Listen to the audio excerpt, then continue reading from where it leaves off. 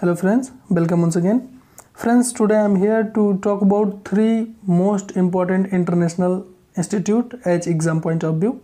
First one is IBPGR, which is later changed into the IPGRI and finally into the Bioversity International.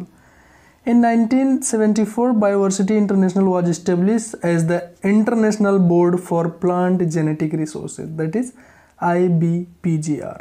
And in 1991, IBPGR became the International Plant Genetic Resources Institute, that is IPGRI. And later, friends, IPGRI and INIBAP administrated and governance was handed over to the CGIAR. INIBAP is the International Network for the Improvement of Banana and Plantain, which is established during 1985.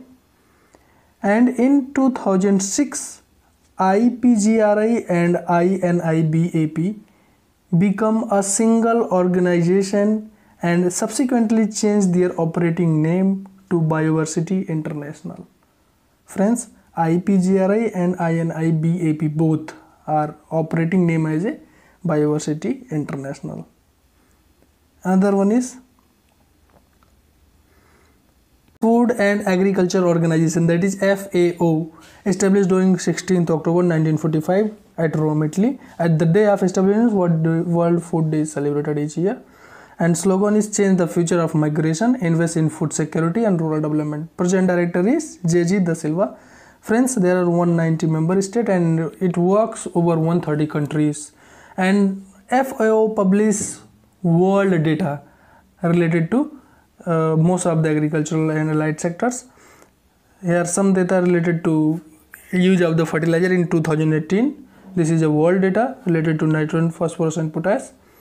Now I talk about the ICRISAT update, that is International Crop Research Institute for the Semi-Arid Tropics at Pattancheru, Hyderabad, India, established during 1972. Peter Carberry is the present director of ICRISAT. There is a new update, that is India's first high oleic acid groundnut variety, that is Girnar 4. Friends, there are two varieties which is developed and having high oleic acid content, that is Girnar 4 and Girnar 5, with about 80% oleic acid content to release for cultivation in India.